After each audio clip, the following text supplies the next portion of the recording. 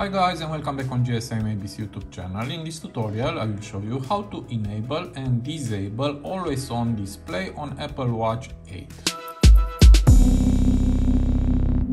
So as you can see now, my always on display is disabled, and to see the watch you need to push the screen or to move your wrist.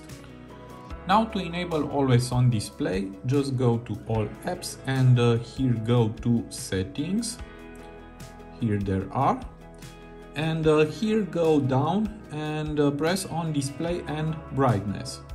Go down again and we have here always on. Just press on this feature and press again to enable always on display. Also from here you can show complication data if you want, or you can disable show notification, or you can disable and show apps, and also you can disable or disable some apps that you don't want to see notifications. Now let's go back and let's test this feature.